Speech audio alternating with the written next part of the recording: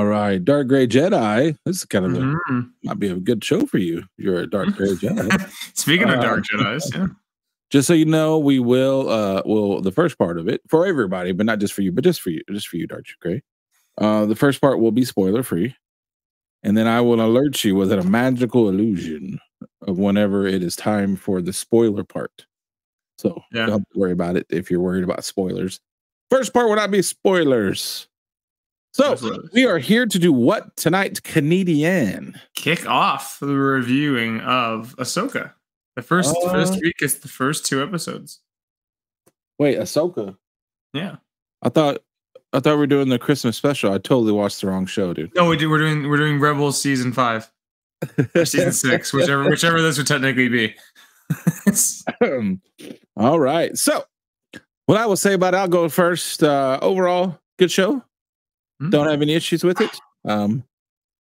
As normally do. I mean, there's always Star Wars. There's always a way to be that fan and nitpick this, that, and the other. But I probably only have like 1 or 2, honestly. Yeah, I think I have 2 nitpicks myself as well. Quickly, what I will say is, if you're a fan like I am of Rebels, because it was what me and my son watched, I said it several times. You're just getting the next season of Rebels is what you get. You're getting the next season of Rebels. The sequel series everyone's mentioned. Yeah. And so I will say, if you want to watch it and you watch the first episode and you already feel like you're missing something, I hate to say because it's a big commitment. You might have to either go watch a YouTube show that reviews it, like sums it all up, because I'm sure there's summaries out there that sums the entire thing up, or go watch Rebels. I was just watching it. I think they're really good. Because Rebels goes in a lot of really deep places that people don't get credit for because they were kind of Haiti about it when it came out. Including the childishness at the beginning. Yeah, including like I guess he said it wasn't technically time travel. It was time travel. Even though he said it's not time travel, it was time travel. And all kinds of things. So I would say, I know they say you don't have to watch Rebels to get it, but man, it's helpful. It would be very necessary. And also for all the flyby haters who say, I will hydrate, even though I can't see that because this doesn't let me. But how are you doing, Crowley? That says Star Wars fans hate ladies. That's now, I feel like, the 3rd show in a row. Well, Andor being this one for sure, and this one, where there's just badass ladies everywhere, and it seems like everyone's loving it. So we'll put that right there, that we can hate a person or hate a character because we don't like it. It doesn't mean how they're written or how the character is. This one has basically some of the best female characters they can do. Yeah, this is pretty awesome. That's all I have to say, because I think anything other than that would be spoilery. Yeah. So what did you think about it unspoileryly? Unspoilery, Ahsoka dies immediately and all flashback. No. I enjoyed it. I was super happy with how they turned out. I was happy with the run times being like true almost hours, opposed to really short episodes at first. I enjoyed the cast. Everyone did a great job. And then action was good. Music was great. I loved the music in this. The intro music and the theme song. Same guy who did the show did the cartoon, did this. Yeah. Right? And on top of that, I like where it's going. I'm excited to see where it all leads to so far. I'm loving that. I know a lot of people apparently didn't give it a chance, in my opinion. Jesus. The other show I just talked about. Rebels. No, not Rebels, the live action Andor. But I like kind of how it's hard to say, but it's like when you watch them, I like how they're looking, like the cinematography or whatever. Yeah, the aesthetics, the cinematography, it all is so well done. And again, I mean, the guy who created this world as far as Rebels goes, and this whole side branch of the Star Wars, is the guy that's the driving force behind this. So of course he nails 99.9. I don't even know what 99% of the cast is nailed. I don't even know which one you would do better at. I mean, honestly, I can't even it's fun. It's funny. I like I said before, I didn't watch any of the spoilers, also known as coming soon screens. I didn't watch any of them, and I was very Haiti on knowing they were going to just absolutely ruin this cast, and I'm wrong. I thought all of them were great. I mean, sometimes I get like a weird look because we'll get into it. Like Hera to me looks a little more human, and I think there's ways they could fix that a little bit than just some human with green makeup. But I mean, casting can't be wrong.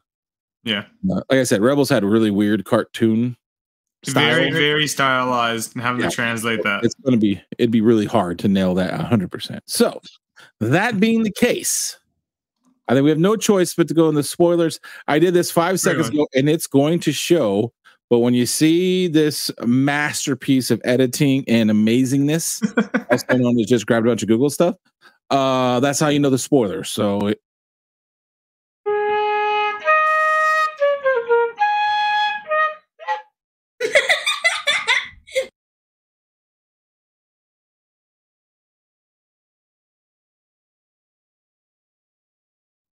all right. Amazing. You have been warned. The spoilers are now here. My daughter ever sees that. She gave me a spoiler alert for the spoiler alert, baby. She is going to absolutely freak when she finds out I put that on there. That was like our first attempt to ever play a song. Oh, I realized thinking that. I was like, that must be one of yours. All right. So right off the bat, something happened, something weird. Daddy Lucas is probably throwing drinks at the TV, even though I know he's involved in this. But we don't have the yellow Star Wars crawl. It's not even on the gangster lean. As soon as the crawl came up and that music kicked in, it was the red crawl. I got excited. It looked so cool to me, and I was like, "Oh my god!" Yeah. We have a red crawl that's not on a gangster lead. It is straight up just red. Why do you think they went with the red? Heir to the Empire. Dark times. Dark times are coming. That intro though. God. If I had to take anything away from these 2 episodes, is I absolutely love the villains and the cat that's in the frame. That's part of it. That's all part of the experience. If you have a cat, you're going to get a cat time. So the villains are easily like they're stealing the show for me. Baylan and Shin, his apprentice, look fantastic. Their character design is amazing. They sound great. They're interesting. They have depth to them that I'm looking for more of. Like seeing Baylan, like seems like a dark Jedi, but like says later on, like when he's told that Ahsoka is the one he has to basically you go and kill Ahsoka, he's like, it's a shame. And it's like, oh, he's sentimental. And he's like, of course I'm sentimental. There's only so many of us Jedi left. Yeah, and I'm like, you're talking about something that's like 4 hours from now. We were on the red crawl, and you jumped for 4 hours in your future. I'm sorry. I'm excited about the coolest characters here. Oh, all right. Okay, back to open. So you get the opening ship, but this time we get a Calamari ship. Which I think looked amazing. I thought that was super cool. I thought that was a really cool looking ship. And we see that it is filled with New Republic people. Here's my gripe, but then goes into I think they're doing a better job here. And here's my gripe. One, you're carrying a very important prisoner on a ship. And I had to look it up, ETA Eta class, which is like a Jedi ship, flies up to you and says, we're a bunch of Jedi. And when you know damn good well, they ain't no Jedi. And they say, I want to get on the ship. And the guy's like, yeah, you know what? Let him on. Let's see what happens. That has to be some sort of extremely break from protocol, because what do you mean you let somebody on a ship? He was 100% bored, as you can tell, and he was like, you know what? Let's have a little bit of excitement.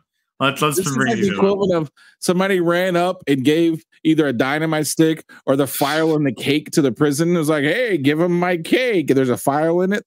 I thought that was a little bit weird. But here's where that complaint goes to. I think they're doing a better job here, because I feel like it's just overall, you have to realize now that the New Republic is filled with ideologues. They're filled with people who think the world should be a better place. Peace and love, man. Hippies, if you will. And they think that we can make everyone to see how good we treat people, even though we murdered thousands of people in all these starships. And if we just show them how good we are, they'll change their ways, and they're full of that. And I think they're doing a better job of him saying, "Hey, we're the only power out here. Let's just see who they are." They're probably some bumbling imperial idiot, and it's more of a confidence and kind of an incompetence, obviously. Cockiness over Yes, cocky. but when they've done this in the past, which I've had an issue with it, is because they did it like in a bumbling dummy way, where it's like, we don't know what we're doing. Like it just seemed like it was forced. This seems more like this guy's a little overconfidence. He's gonna try to make an example of somebody. Oops, that's not who you thought it was when they come down the thing. So Yeah. that was gonna be a complaint. But then the more I thought about it, the more I was like, they're actually doing a pretty good job of I guess Establishing the New Republic as these, yeah. So that's when we get our first shot. Here's what they always think is awesome about Star Wars, but it doesn't make sense. Whatever they use to flush the system, what it releases all that nice white mist smoke, whatever that is, I don't know what design would pass some kind of safety check that it always exhausts right into the ramp where people are exiting. You would think it would exhaust away from people, but man, does it look cool. But every time I see that, I kind of giggle because I'm like, whatever that is, it shouldn't be exhausting on the ramp. No. That's the land. You got to have the effect. Some guy with a wrench probably after the inspection just smacked the exhaust pipe to aim inwards. But yeah, no, we get them doing the old hallway scene here, the new hallway scene. Very good. You get the classic two Jedis. You can go back and tell all of them from Kenobi, and Anakin did it a bunch of times. Before that, you get the Jedi, and we find out later Padawan just walking up to people. Qui-Gon and Obi-Wan. One thing I would say that before we get to the hallway scene was you get the first glimpse that these aren't, in my opinion, murdering for the sake of murdering Sith. Yeah, no, because they could have easily killed everyone. Yeah, he talks to him and is like, "Hey, just get out of the way and let us see her. We need to talk to her." And they wouldn't. So okay, well now you're in my way. So now you have to be gone. But like he didn't just come out of the ship murdering everybody. He was kind of like, just let me go by and talk to her. But then now you're in my way. I got to do what I got to do. Mm-hmm. And then I'll let you talk about it because he had his own little hallway scene that I thought was pretty cool. Yeah, I didn't try to overdo the hallway scene. I think they did it just right. Where I'm like, don't try to outdo the man, but he doesn't like his character seems like again, as we talk about, he doesn't seem like a bloodthirsty guy. He's just like direct. He's moving down the hallway. He's just going exactly how he needs to go. He's not like going out of his way to turn around and attack the guys behind him, or like as they're in the process, he swings and attacks them. If he passes them, he'll just deflect a shot on the way out. Most of the time, he was just holding it there. It was like letting them shoot him, and he was just deflecting it back. He wasn't being aggressively popping them back. Yeah, no, probably just a focus on like the defensive form, basically. Yeah. And his apprentice being like the wild, like uncontrolled. You know what's funny? I thought she had before this show premiered. I thought she had two lightsabers. And it was one. Her armor plates on her legs made it look like there was a second one on her hilt. But yeah, they go rescue Morgan, who later is revealed that she is actually a Night Sister. The one thing I will say about that is the first time you see her Padawan braid, their lightsabers are orange. Obviously, it was done on purpose. And the thing I was going to say was he uses the Force to undo the door lock that usually you need R2-D2 and a droid supercomputer to bypass that. And he does it with the Force. That's kind of badass. I've never seen them do that before. I don't know what that means for canon in the future, but it was kind of cool watching him do it. Like watching him bypass that lock that it takes a droid to do it. And then we get in her, and I guess this is going to be my first question to you. When they introduced her in Mandalorian, were they always having her become a Night Sister? Was that always in the plans, do you think? The funny thing is, you look at her and she has like hints of the Night Sister look to her already in the Mandalorian with the outfit coloring and the braided white hair. But the thing is, it's kind of funny. We never saw a Night Sister in live action to compare to animation, right? This is technically the first time we've ever seen one. So like almost similar to the idea of the first time we saw like You see someone like what's his name?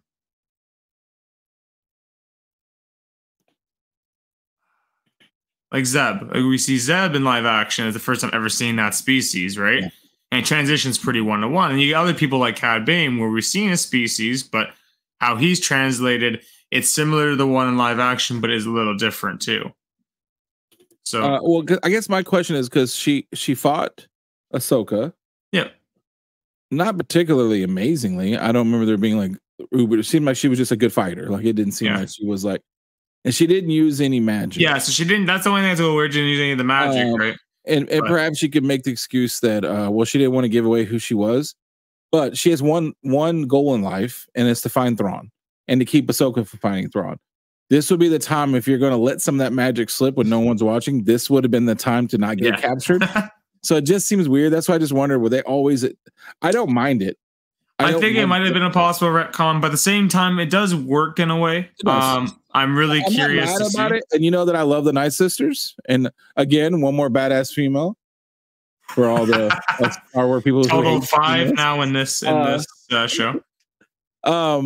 But anyway, so like I don't hate it. It just seemed weird that like because she's like a totally different person. Like she's I don't say totally different. She went from being kind of a confident mayor of a crappy city to like now she's the most important person around. Apparently knows the secrets to everything. It just seemed a little bit retconny to me. I didn't know nothing egregious. I just thought it was interesting.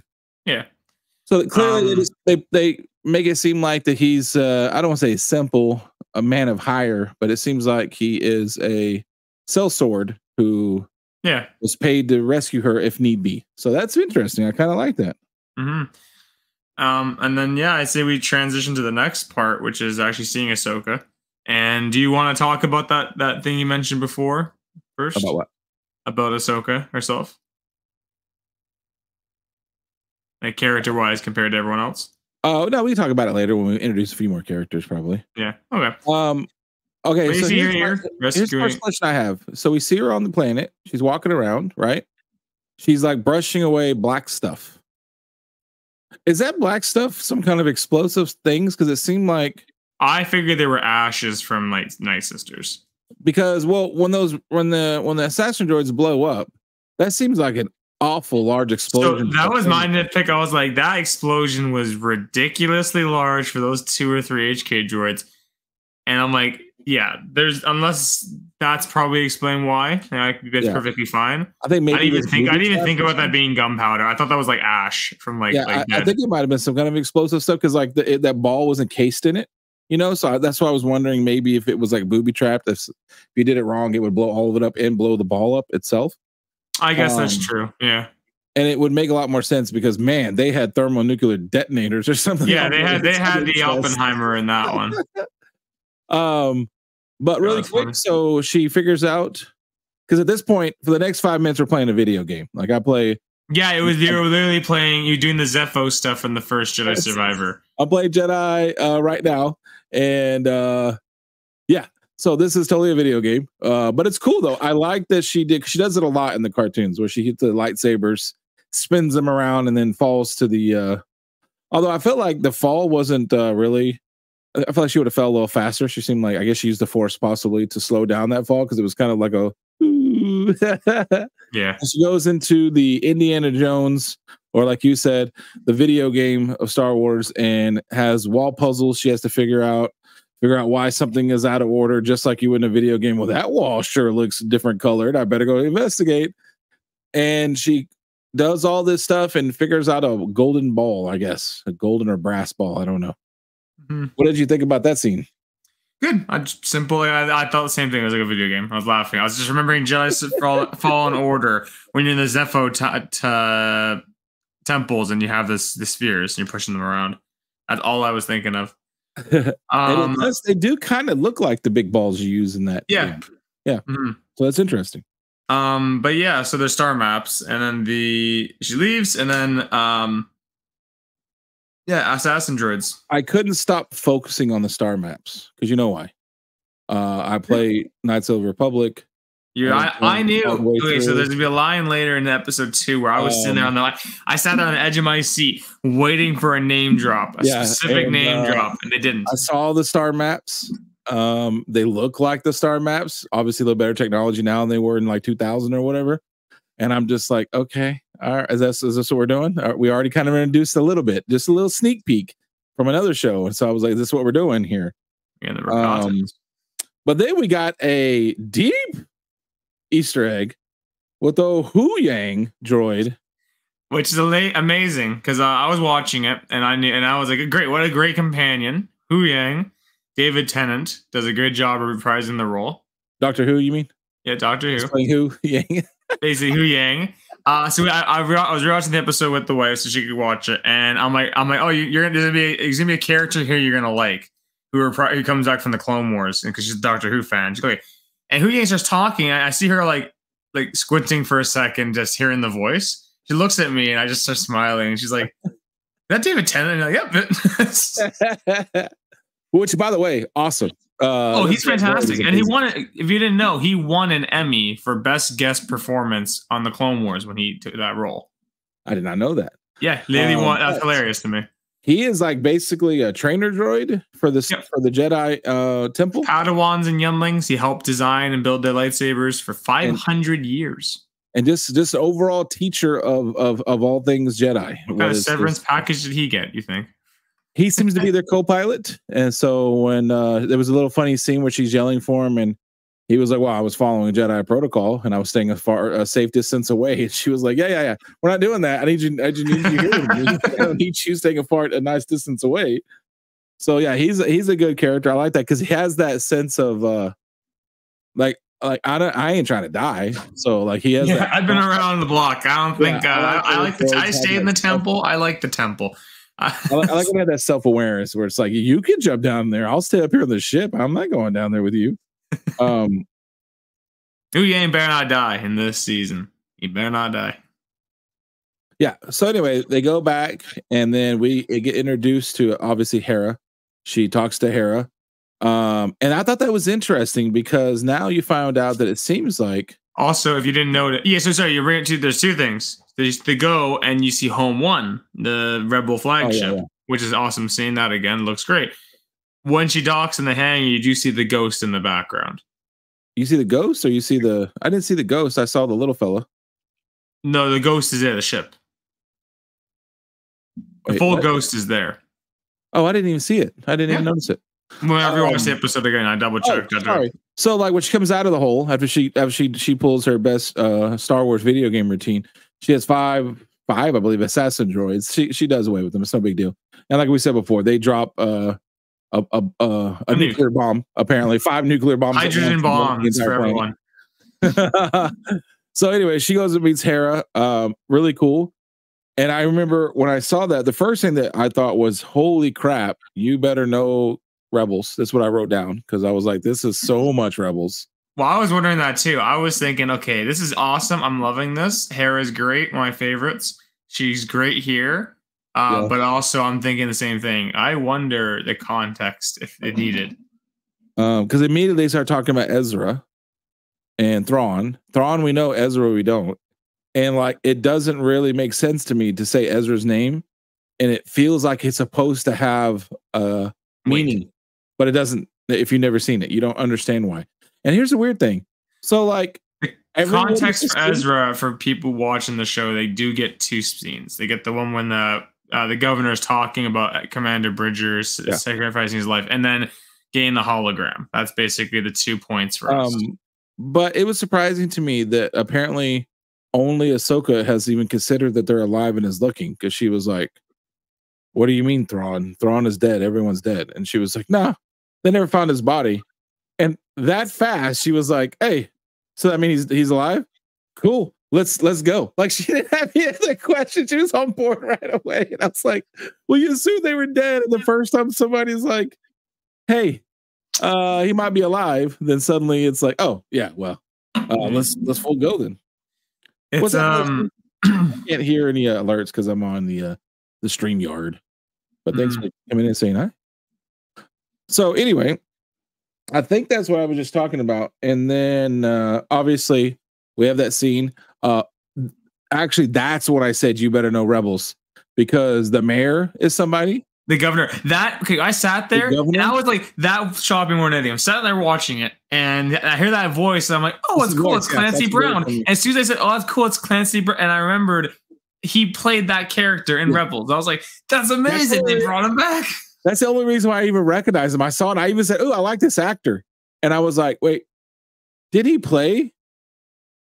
Oh, well, thank you, Voodoo. Voodoo's watched all this. He hasn't watched it yet. And I said, did he play this character? And then he forces another young man to come up talking. And him too. I had to look him up because I was like, I know this guy from somewhere, and he's a Rebels character. Which is hilarious. Those two, both of them. Filoni's digging. He's digging. Oh, he does deep on these ones. That's like a nod. He was like, I'm going to see how many nerds freak out when they. You know, 100% that if we're getting a flashback or something of canon for whatever reason, it's going to be Freddie Prinze Jr. Well, I don't know. You think so? I think it's just because it's gonna be a flashback or probably a quick or maybe a picture or something or hologram. Anyway, both those characters, the guy, the governor, and the guy he forces to talk, they are both characters from Rebels. Very small characters from Rebels. The governor's not a small character, I'd say. He's not that small, but he's basically just there to confirm that he knew who his parents were and they were good people. That's about what he's there for. Well, that's a help with the guy that he met when they broke into the Imperial training thing, basically, and they both left together and they decided it wasn't for them, and he's just randomly in there. That's a deep one, Filoni. So funny. But yeah, and then we get the mural. We do get the mural, which is cool, which is really cool to see. And then we get to meet Sabine, who skips out at the celebration, which is very character. And what's it called? First time seeing her, looks great. She had a rock and roll kind of thing. Yeah, it's a Max Rebo best, and then that was a little weird. I was like, they don't really do that in Star Wars. Which is funny because like after playing Survivor and you have the droid and you can play all the different music in universe, I was thinking about that in my mind. I'm like, I wonder how this kind of fits into that. So One second. Yeah. She was she gets on her speed bike and she's running away from it. She doesn't want anything to do with it. And then she is being, which I did not recognize. I'm going to be honest with you. I did not recognize the ship. She is being chased by E-Wings, which I did not recognize them at first because we've never seen them in real life. Because they're Legends vehicles. This is the first time seeing them in canon, and they are the successor ship to the X-Wing. They look amazing. Yes, and so why are we introduced to Sabine? It's because Sabine, which I thought was a little bit of a stretch, but I'm here for it, because she has an artist's eye. She would make a great person to figure out this ancient puzzle. It's a little bit of a reach, but it's fine. I'm here for it. And so Ahsoka hunts her down. They clearly have some kind of history, and that's when we find out the first parts of that she was apparently Ahsoka's Padawan. She was training with Ahsoka. I do appreciate a line that is mentioned by Hu Yang later on. I really appreciate them doing that line, which we'll talk about later. Which I find interesting because I don't think anybody who knew those two characters would think that was going to be an easy Master Padawan. No, both very stubborn characters and very right-minded, which even go to say Harry even mentions it. Yeah, you're both fucking stubborn. Not surprising you guys didn't work out. But yeah, so she tells her, hey, you stay right here. The ball stays here. I mean, that was about the corniest foreshadowing ever. You don't take my star map ball anywhere. We don't have a star map yet, but you don't take that star ball thing, map ball, anywhere. I'm going to go in the other room and close the door and talk to somebody. You stay here and don't leave with my golden ball. You go back there and close the door. You didn't mention one. Oh yeah, keep going though. And I'll mention the thing we skipped over. Okay. So, well, you can talk about it now. What did I skip over? Well, Sabine's living in that tower that Ezra lived in. Is that for sure Ezra's old tower? That's it. That's Ezra's tower. Yep. Okay, that's the same one. It's the abandoned one. You mentioned it. What's fun is that she's living in there, has a loft cat, which is it was really cool to see. It looked really good, the animatronic of it. It's like Grogu style, right? So yeah, it's animatronic like Grogu, yeah, with some CGI. The CGI for certain things. Yeah, I thought it looked fantastic. That's gonna sell. That's a toy that's gonna sell to kids. So the what's it called? Well, my pocketbook's already burning up for this damn show. There's gonna be so many Black series for this. I actually still get it. Maybe now you have the scene where Sister Bean pulls out all this stuff. I kept loving the concept. She constantly crouched down, and the helmet's there. It's foreshadowing the helmet, and she keeps ignoring it. But you see Ezra, so you get to see Ezra in the hologram, and I think, at least from seeing him there, he looks really good as Ezra, and sounds great. The actor they got. Yeah, he looks fine, but my Ezra's forever a child, so. But this is the show he grew up too, but I didn't like it when he grew up. This is the older version, right? This is the one that I didn't like when he grew up in the show. I'm gonna be honest. When he cut his hair and was all grown up, I didn't like it. But it is what it is. But I liked him like young and with his long hair. But it was funny when they first showed the actor off, like the announcement. He had long hair, the actor, and the long hair he had was the younger Ezra's hair, which is really funny. It's better stuff. But I thought that was really cool. But again, do you know why that's important if you've never seen Rebels? Yeah, but that's where they're setting it up. That's it. Because it's weird because they're like, oh, we're kind of family, but not really. Anyway, have a great day. Also, I do find it funny. So, I want your thoughts on this, where he mentions like, oh, you're like a sister to me. Yeah, and I look at her and I'm like, is that how she feels, or is she's still, But I mean, he did kind of scratch his head and was like a little bit unsure about that wording. So like, I feel like he was doing that. Yeah. So anyway, so she goes to start trying to figure out how to unlock this ball. Yep. It took her an hour or so. Then we learn about Balin, though. We learn about the lightsabers. Hu Yang tells us that the apprentice, obviously they made the lightsaber, but it was still with Balin's help. But Balin's lightsaber is the only one in the 500 years that Hu Yang saw anyone make like that design. And it was a Padawan in the Jedi Temple, and he went on to disappear at the end of the Clone Wars, which is very interesting. I find that interesting. So, and I have a theory already. Why the droid said that, right?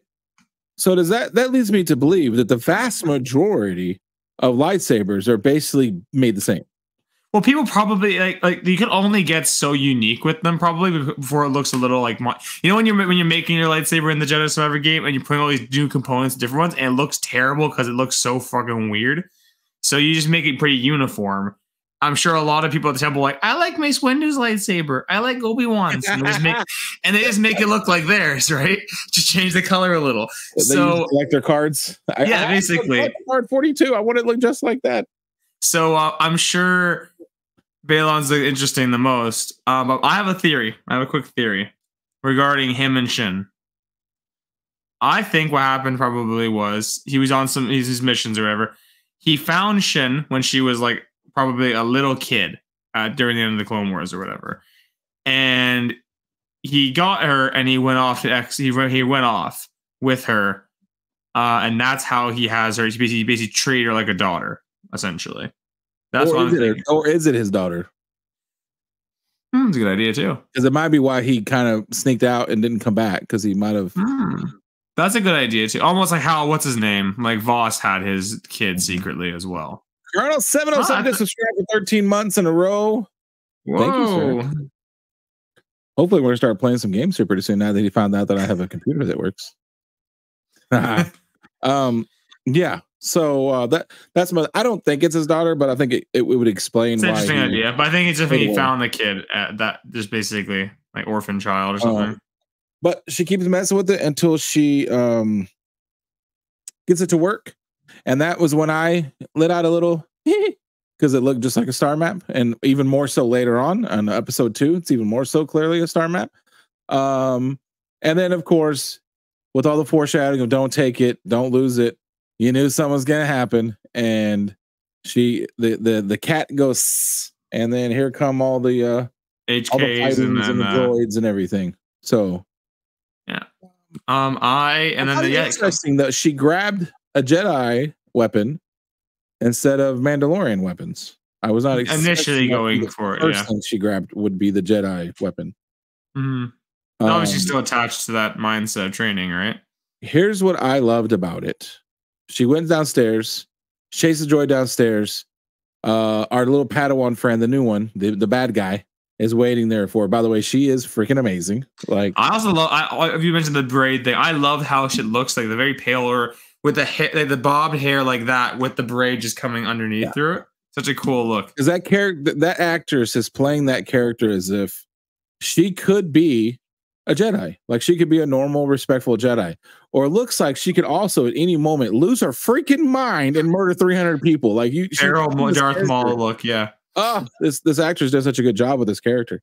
Be honest with you. So she ignites her lightsaber and it's green, and it looks so old fashioned when she lights that orange one up, and she's like standing there, like staring at her, and she does her very obviously. And I was so happy they did it. She does a lightsaber stance as if this is the first time she's holding this lightsaber, and then runs at her, and she like lets her run at her and just stares at her funny, like, what are you gonna do with that thing? Like she knew right away. Yeah. She's got training enough where she knew right away that she might have some training, but she ain't ready to go yet. She ain't ready for the big days. The initial strike, I like. She blocks it, being hits a second, and she goes for a second time, and then she goes like this really quickly just to stare her, and then Sabine just backs off like, oh fuck. And then because it seemed like pretty obvious to me she was a cat playing with a toy. Like she was not going, just basically messing with her. Apparently, I didn't double check this, but apparently the closed captioning for this episode or that fight, it's mentioned that like she basically is like completely unmatched against Shin, and that Shin's basically completely like toying with her and devastating her. It's going, Colonel. It's good. It's good. Colonel. But then we have the problem. Here comes my one complaint that I said I'd have a couple. Okay. And it's going to keep happening. Star Wars has a lightsaber problem. They need to fix this lightsaber problem. It's a bad problem. In one scene, they can hold a lightsaber up and a freaking ship goes by and they cut it in half. And another scene, even in the video games, you can cut a robot in half or a droid in half with one swing. The next time, you could fight a hairy beast and it takes 45 swings. I get it's a video game, but this carries out into the TV shows too. Is this a all-cutting plasma device that can melt a door in 1 second, can take stone and Ahsoka puts it in the ground, does one little spin, and it cuts open a perfect stone, and metal or stone, and you can stab somebody in the gut and they die. However, except for when the plot needs it to be, and then suddenly they don't die. Because she takes the old famous stab to the stomach, and she swings a couple more times, falls to the ground. We knew there was no way she was dying because we already know now that's not a death shot. I guess maybe they train them now to miss all the vital organs when necessary. They can bend the lightsaber.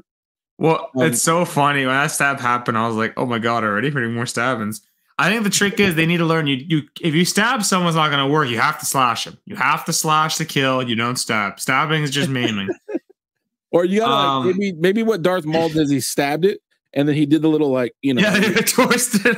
He did a little thing inside. Scrambled his eggs and then he scrambled it up a little bit inside. That's funny. That was definitely a weird, like obviously I know Darth Maul didn't die. You thought he died. He didn't die. Darth Maul didn't die from that. You cut him in half. He still lives, but he's also, well, we'll go. That's another topic for another conversation. But he's magically assisted as well. So that's. But Maul did die from being stabbed, though. Don't forget. Obi-Wan did kill him with the staff. Obi-Wan leaned in, like, I'm not taking you back to tank for this. I'm sorry. So she falls on the ground, hole smoldering in her stomach, and we fade to black. And that was episode 1, pretty much, correct? Yep. And then carried on episode. Oh, in the end, did you set to the end credits? Just seeing the star map thing go? I think I did. Yeah, I love the music again. The music's so good. Oh, I just had to listen. I missed. I was like, I don't remember there being a scene. Yeah, it was just the how the end credits are going, like the map and everything, and the fonts, which is really cool. Yeah. So that is episode 1. Yep, we talked for almost just as much as the episode was. And then. Episode 2 overall too, so we'll be able to go faster on the second one, I'm sure. Yeah, second one was definitely. I have to rewatch the second one again. I really like the second one too. I do. Yeah, we basically, Sabine recovers from what happens. We Ahsoka's pissed off. Hera's just trying to calm the situation down. And then what we get is Hu Yang saying to her that, oh, well, you're definitely the worst. Like, you're the worst youngling or Padawan or apprentice I have known in 500 years. Yeah, You can't use the Force. He says that you don't have a Force aptitude, which makes you the worst person ever. By far. Like you would. Which I am so happy he said that line, because that's the issue. Because if they were going to string it off like she has the Force, like fully Force the Jedi wise, that becomes an issue.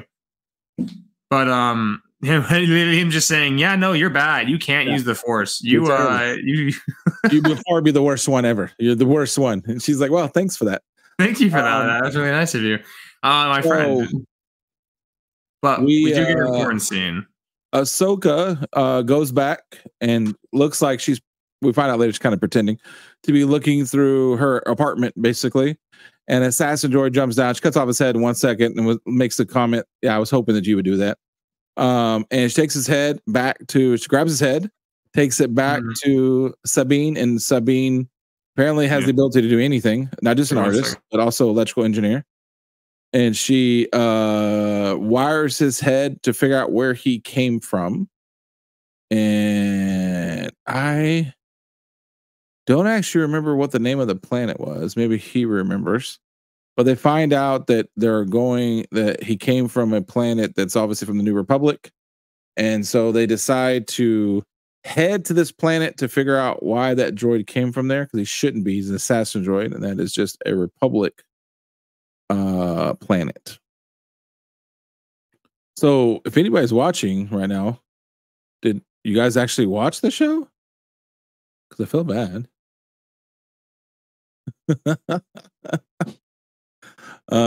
Anyways, so they go on this planet, which I don't remember the name of it, because my guest star, who did not know that we were doing this tonight and hasn't been told for weeks that we're doing this tonight.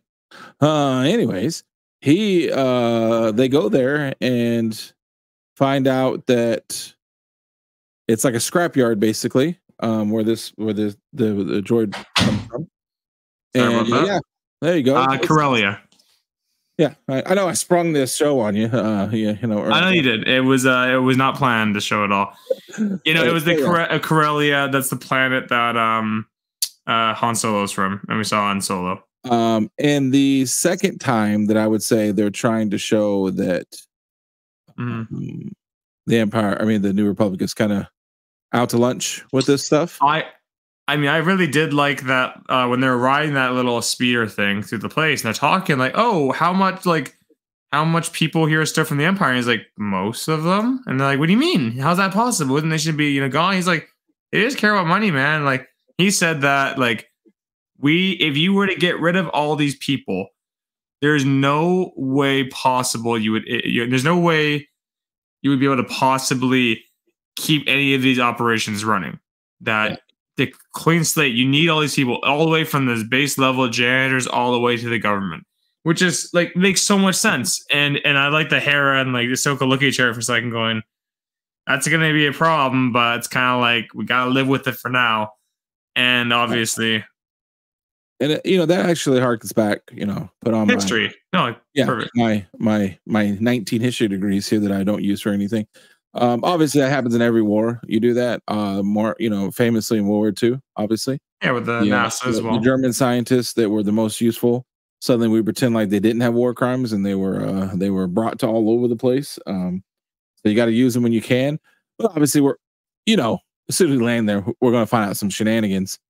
I actually was not expecting that everybody on that planet apparently was a part of the Empire. Which is really funny. Until General Hera is like, the guy's like, well, where did this come from? Where does that come from? The guy's like, it's classified. Well, I'll unclassify it. Well, I love that scene so much. It's classified. She's and she smiles. She's like, okay, I need clearance. I'm giving you clearance. I'm a general. Nothing's not clear to me. And then the guys at the tables are like, uh-oh. They're like, so as he's staring, trying to figure out, he calls that droid over, And then So Ahsoka funny. finally asks, "What kind of droids do you have here?" And he names off a bunch of like carrying droids and How worker about droids. HK units? Assassin Yeah. droid? We don't need them here. Yes, there was an And then what assassin droid happens? here. We got a rat in the group. The freaking droid's like, "Hey, I've seen droids like that. Matter of fact, one just like 5 days ago told me to get my hands off something. I wasn't allowed to look at it." So good. The droid just gave him away. And then Hera sees that's awfully a big engine for something that you're supposed to be making for the New Republic. We're not building anything that big. And then all the humans who obviously been looking around very suspiciously scream out for the Empire. And well, they don't make it very far. They get dispatched pretty fast. Yeah. And that's when we find out that obviously everyone working there is working for the Empire and not for the New Republic. Yeah, again, highest bidder, right? Or just like double taken. I do like the fact that they're like, oh, Super Star Destroyer engines. And I looked it up because the friend asked me how many were there. And I'm like, I was trying to remember in how much quantities. In canon, in Legends, I think it's about the same, I've noticed. But in canon, there were, how many do you think? How many Super Star Destroyers do you think there were? I mean, that's gonna sound silly. I don't know, 50, 100. I don't know how many there actually were. That's be a lot though. Okay, so Vader's was the first one, right? He was the first one that they made, and he gave it to him. There were 13. That's it. That's it? 13? Think about how massive they are compared to Star Destroyers. There were only 13. Vader had one. Another one was destroyed during some battle. I'm thinking about all of them. Okay, I wasn't thinking about okay. The Super Star Destroyers, yeah. And then the Rebels took over one, and then they decommissioned it and for parts as well. And I'm like, why would you do that? But yeah, so they only made 13 of those. So like them having those giant engine parts for that ship is very, very expensive, as they say. Because that goes back to which is really cool how Star Wars kind of does that, and it makes you go from being like a casual fan to a super dork like we are. Because that goes back to there were two train of thoughts, right? Build a super, a super moon base. They can blow up planets or produce fleets of these ships, fleets of these destroyers. Because we could take out a planet with these two, and that was the two train of thoughts. Obviously, one won out, then the other one. That's what Thrawn's thoughts were, right? Why do we have this giant machine when we could have even more TIE fighters and Star Destroyers that could just overwhelm people, opposed to having a giant ball? And then it showed that you're going to set out in the atmosphere and blow up a planet just easy with those things, bombard it for a few hours. Yeah, just keep, I mean, the level of the planet. You don't need to blow it up. Yeah, and then this is going to go into my favorite scene. The whole thing is my favorite. Actually, I thought this was the best part of both shows. For nostalgia's sake, and I just thought it was cool. So they see that there's a ship taking off one of the big engines that nobody needs. So they go chasing it down. With the Phantom 2, baby. Yeah, Hera goes in her ship, and Ahsoka goes on the ground and starts chasing other Inquisitor. things. Yeah, so that's cool because there's an Inquisitor there. I'm really curious to what that's all about. Yeah. The reason why I like the Hera one because we get to see one of the greatest characters, one of the most controversial because he's basically a damn war criminal. Well, he brings up the fact too. Chopper, baby, and it is perfectly done. You can't do Chopper better than they did on this particular part. Yeah, sitting in the ship, just talking exactly as it is. Trash. Doing all the things that Chopper does, mouthing, questioning why we don't just kill everything in sight instead of. And it funny. That funniest thing ever. Yeah, it's like why are we putting Chopper on this basically? And it's like, oh, we can't shoot out of the sky. Chopper will crash and plan and kill like hundreds of people. And it's like, okay, sure. Why is that an issue? There are Imperials anyway. Apparently, why does it matter? And then looking for the little parts, just throwing his little hands out, angry, trying to find these things. I didn't touch your stuff, Chopper. No, I didn't touch your shit. I didn't move it. People getting into his stuff. He has that funny cartoon thing, and they added it where the top of his head lifts up and moves. I love it. They even added that in there. That was great. I didn't loved it. I didn't add it into the news. Just was a thing. The toy they made a toy recently for. I showed it before for Chopper. It's an animatronic one that can move around and do different things. And apparently won Best Toy Award for 2023 or something. Which makes sense because he's the Chopper. And then we find out that she's basically baiting the ship because she wants to get a tracker put on the ship. She doesn't want to destroy it. She wants to figure out where it's going. Obviously, Hera works in that way. She's really smart. She's the general for a reason. Yeah. She is the general for a reason. And so Chopper, the last second, of course, because he's talking more trash than he actually is trying to help. He lands it. She misses. She also tells him, "Don't miss this time," because Chopper does kind of screw things up sometimes. And he lands it, and they let it go. While that's happening, Ahsoka's down there chasing what it seems to be an Inquisitor. Like, we have seen it, and I didn't know where they were going with this. I don't know if it was going to be Knights of Ren, or if it was going to be something, because it has that kind of look. But then he lights up the lightsaber, and we find out that's definitely in the style of an Inquisitor.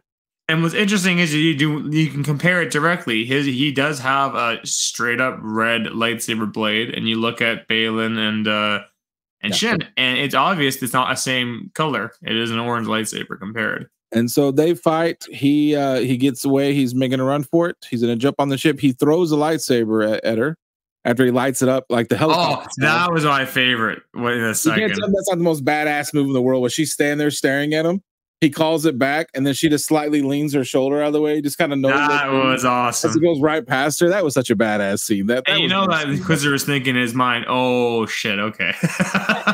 He was like, he stood there, that was just sweating. He was visibly sweating inside his helmet. Just that was a badass scene. Like, you could have made that scene come off corny, but they made it come off really cool. That she just kind of ducked her shoulder as it came by her and went up in there, and she's just giving everyone the death look as they're going by. And so they know where it's going now. They were able to track it. And they find it's a giant hyperspace ring, which they have. What was it, like 9 of those? It's big massive, because like you look at a hyperspace ring, you see them for like, that's what Obi-Wan's ship, those Jedi starfighters use and to get around. And this is a massive one, presumably because it goes into the it's going to take it to the next galaxy. Which, we forgot to mention when they obtained the orb, the star map, what the villains did with it. What? When they got the star map and they put it in that pedestal with the Night Sister magic. Yeah, that's what she does right here, though, isn't it? That was early in the episode. I forgot. Oh, it was. Oh my gosh, yeah. We forgot about that mention because we were talking about. She used her green flame. It was a green flame, which is really cool. They didn't overdo it. Just a little green flame. And that's definitely when it was 100% confirmed. That's star map. I don't give a crap what they're trying to say now. And then when they open up it, she's explaining how like my people. There's like some connection there and some interest with that end of the universe. And there's the people from there moving between the places. And then, what's his name? Balin says, "Oh, that's Pergola or something." Yeah, he does. Stories of the children tell tales in the pathway to Perdia. Perdia, that's what it's. Perdia. I don't like per diem for this Perdia. They ask her because they're on the, what is this? Is it Satos? Yeah, they're on this like moon planet. And they're asking her like, where are we at? Like, what is this doing? And she was like, this is done by an ancient people a long time ago. And like, that's probably when you were doing it. That's when I definitely leaned in. I leaned in. I was like, say it, Saver Cotton. Just use the word. I know you want to follow me.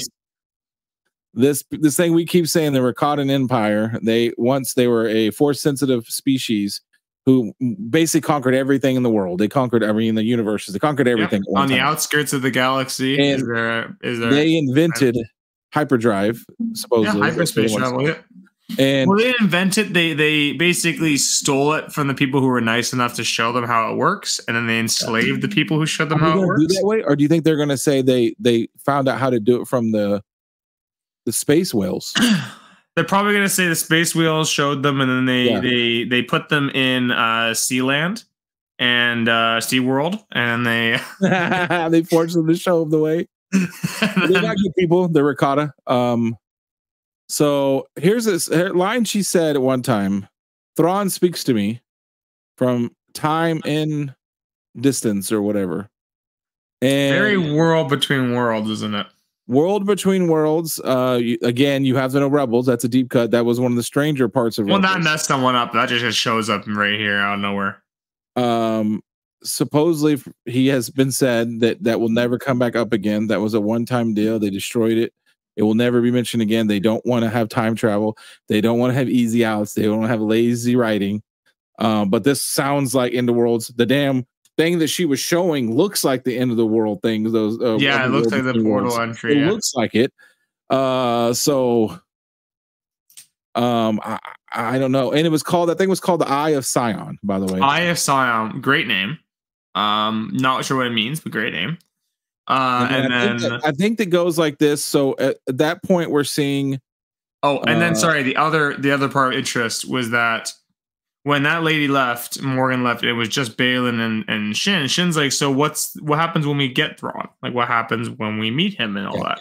What's the goal? And then Balin's like, oh, power that you cannot imagine. That's what we're going for here.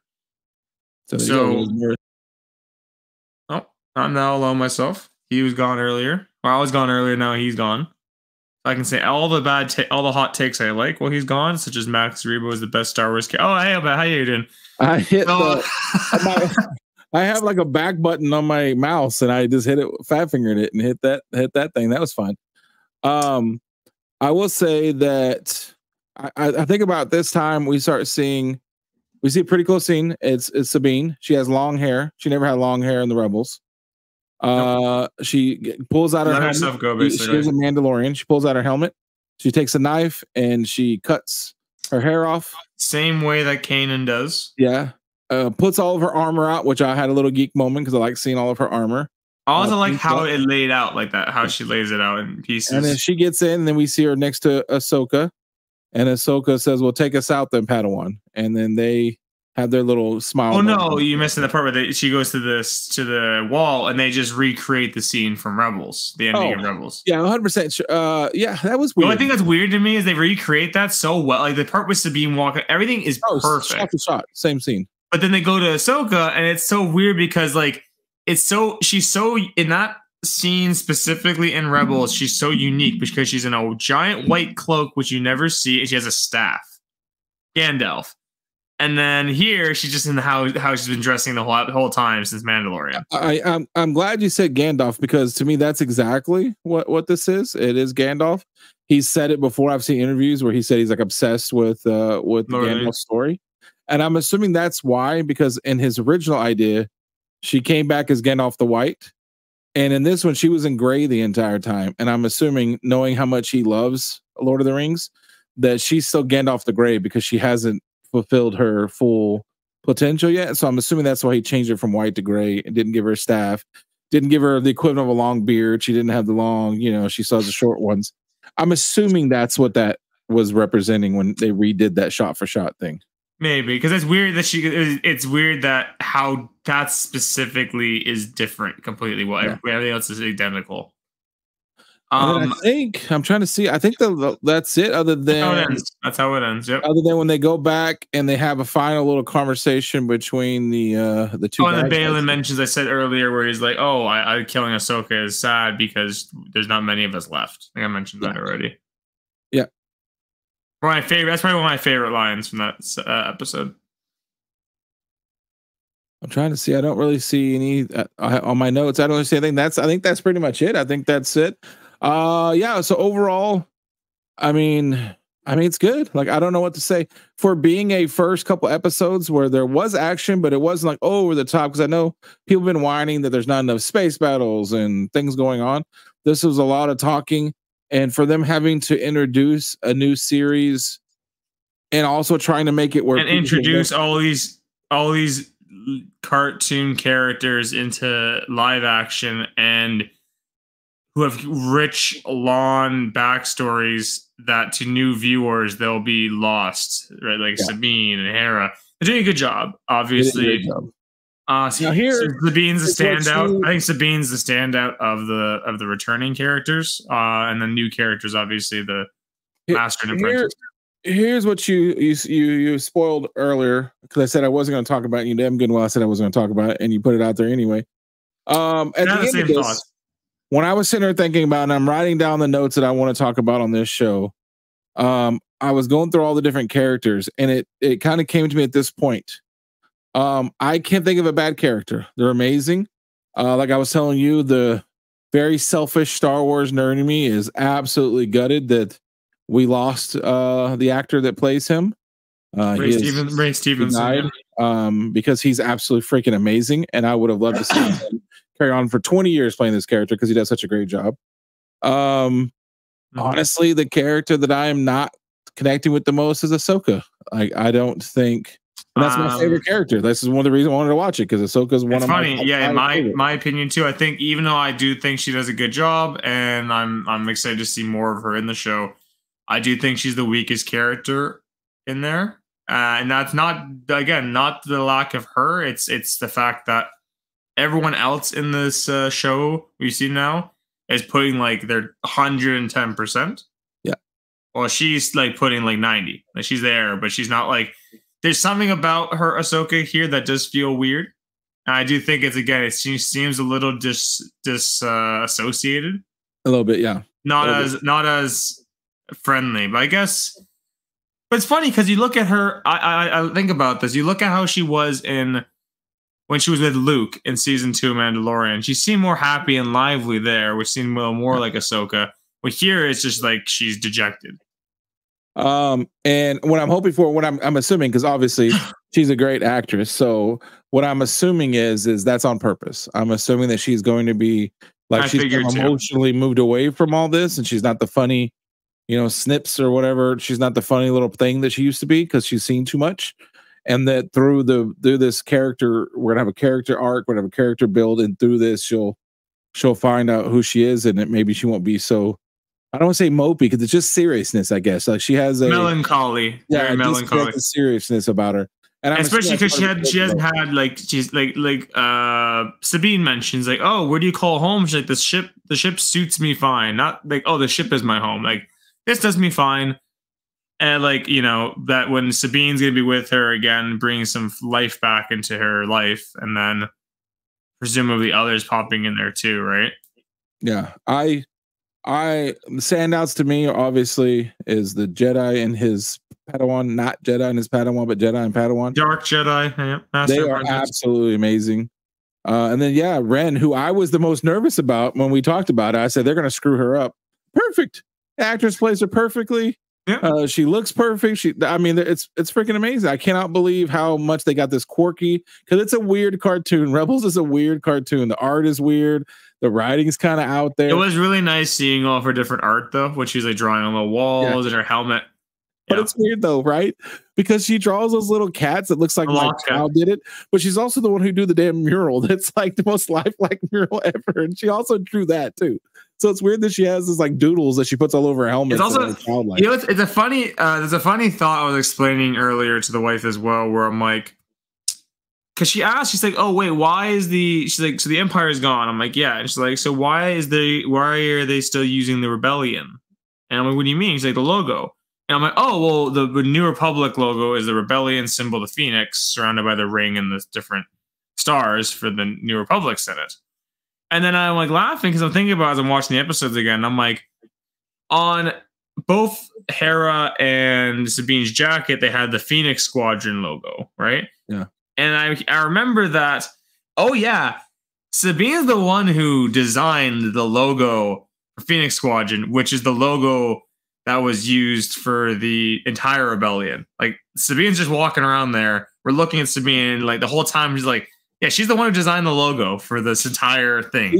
She's that. The New Republic logo is technically a successor image to her. She has the copyright. She owns the copyright to that logo. If you ever heard the story, she's that poor lady who made the Nike swoosh for Nike, just walking around with like the biggest logo ever. She got like $20 for it, and a basically. She could make on residuals for all the ships that have that plastered on top of it. So my excitement level, we'll say, was at like a 6, because my worried going to throw up because they're going to ruin this whole thing. From all the other shows keeping us down, was like an 8. And I'm not going to go to our dearly beloved former third member, which he'll be back soon, I assume. I'm not going to go. Taking a sabbatical. I can't be disappointed ever, never. But my excitement level is a very unhealthy, like 8.59. And it's not a good place to be, because it is Star Wars at the end of the day. And they could run this bitch right off the rails in a second. So it's not a good place to be Well, in, but I'm excited for this. I'm at show. a solid 7 excitement level. I would say closer to 8 for sure. But also, I was thinking about this yesterday. I'm like, every first episode of all the shows, even Book of Boba Fett or Obi-Wan, were good. But after that, Obi-Wan they just was- started going like this. I don't know if Obi-Wan was good. Obi-Wan was The like first episode. The first episode. okay, but I was nervous already. Like I was already nervous because he. I know what you mean, but it wasn't like, okay, this is gonna be bad. It wasn't. It was like, oh, it was cool, like- it looked great and everything.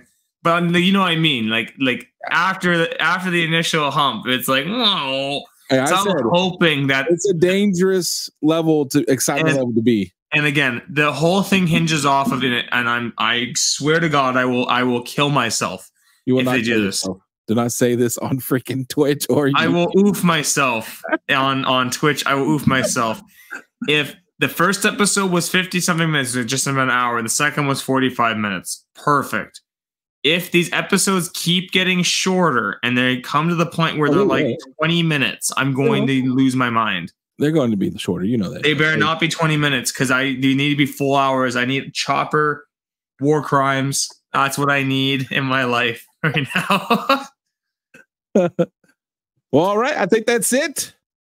If you want to, you can watch it now. If you're watching today, you haven't got to watch it, you can watch it right now. And then try to watch it if you can. We're going to be doing this on Thursday, even though I guess we could technically do it on Wednesday, but I think we're just going to keep it on Thursday. Give people like an extra day to watch it. And then you can watch it on Tuesday or Wednesday, and then you can join in the discussion and tell us how we're wrong. Because there's no way we're going to keep this love affair going. There's going to be me freaking out about something stupid pretty quick, I would imagine. Probably.